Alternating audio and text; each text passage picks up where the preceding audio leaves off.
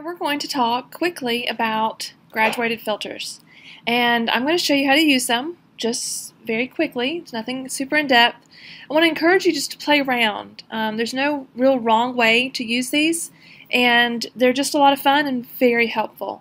So the first thing I'm going to do to show you is where the graduated filter is located. And if you look at your local adjustments toolbar here, we have the graduated filter looks like a rectangle on end, and in Lightroom 5 it is right next to the radial filter and the red eye removal, and if you're in Lightroom 4 it's in between the red eye removal and the brush, but it looks like a rectangle on its end. And if you click on it, you'll notice that the list you have is the exact same list as in the brushes, and that's because they all go in the same folder. They go in the local adjustment folder. So if you have bought any custom brushes, then you have those accessible to you in the graduated filter. So I'm going to use the ColourPop brush in the Color Lux that just came out. So this is straight out of the camera, and I'm just going to get the colors to pop a little bit, add a little bit of contrast, and then I'm going to brighten a little bit. So once you click on it, and it's like a cross or like a plus sign, isn't it, right there? And for those who need me to slow down a little bit, if you're wondering how I got to that list, find the word effect after you've hit the graduated filter icon, and then whatever is showing up right here, just click on that word. So it might be, highlights. Who knows what it says? It might say custom, and if it says custom, just click on it, and then the list will show out, pop out for you. And I'm going to go down and click on ColourPop. So now I'm just going to come in here and click somewhere on the image, click and then drag.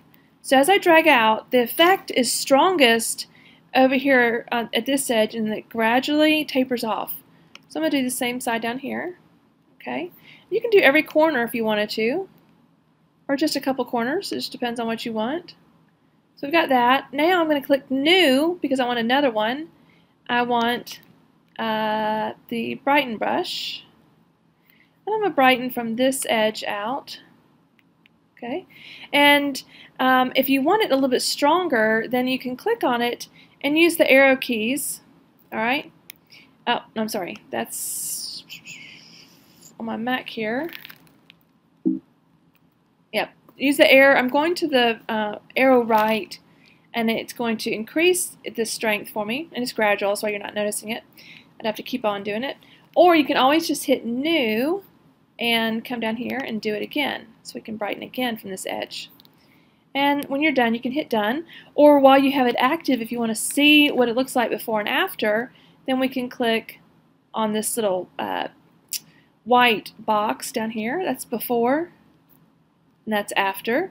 If you want to get rid of the pins, or not get rid of them, but see what it looks like without them, I can just click auto, and that way if I'm not in the image, then they don't show up. So when I'm over here, they won't show up, but if I move in, they show up. So before and after. Before and after. If you want to get rid of the graduated filter that you use, just click on it and then hit delete, and it'll go away.